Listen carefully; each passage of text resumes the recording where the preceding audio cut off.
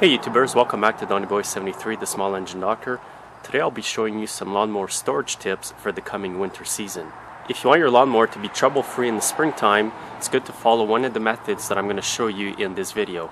In the first method I'll be showing you today, you can use fuel stabilizer. Read the instructions and add it to the fuel in your lawnmower. Start your lawnmower with the fuel stabilizer in the gas tank and let it run for a while so that the fuel works its way up to the carburetor. Just follow the instructions on the container and then add it to your fuel tank.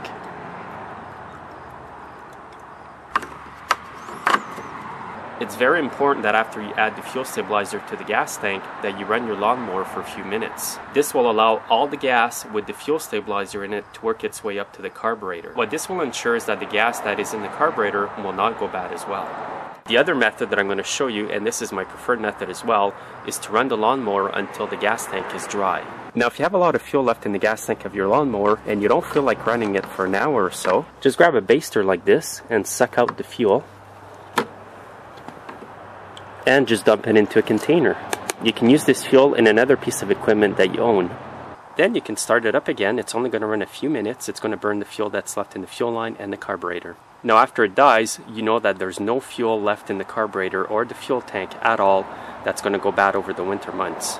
Another reason why this is my preferred method is because a lot of the fuel nowadays has ethanol in it. What can happen over time is the ethanol can separate from the fuel because it's water-based, and that can cause you problems.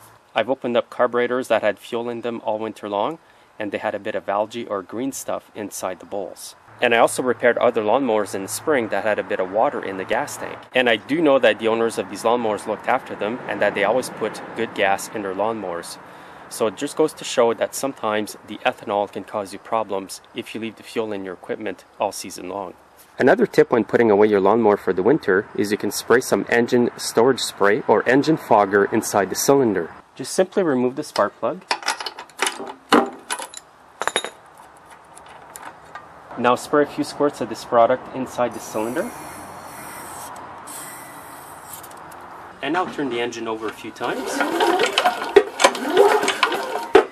And this will ensure that the engine fogger gets all over inside the cylinder and the piston.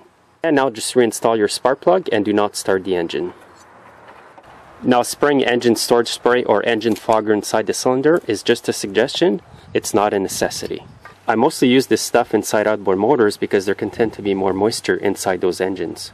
Now that I've showed you how to look after the engine when you put away your lawnmower for the winter, I'm going to show you how to look after the underside of the lawnmower. For example, if you look under this lawnmower, it's full of old grass and this can cause your deck to rust. So it's really important that you clean the underside of your lawnmower really well with this scraper. You want to make sure it's cleaned really well because the moisture will build up between the grass and the body of the lawnmower, and your body's going to start getting holes in it. And what you want is the underside of your lawnmower to look nice and clean like this one here. You can also use a wire brush to clean it really well. If you have the energy, you can even paint it if you want. This will prevent it from rusting further.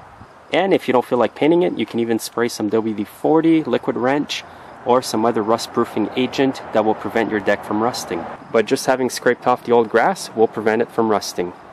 Now one last tip is if your lawnmower has an electric starter on it, you may want to remove the battery for the winter time. For example, on this tow road, the battery's right here.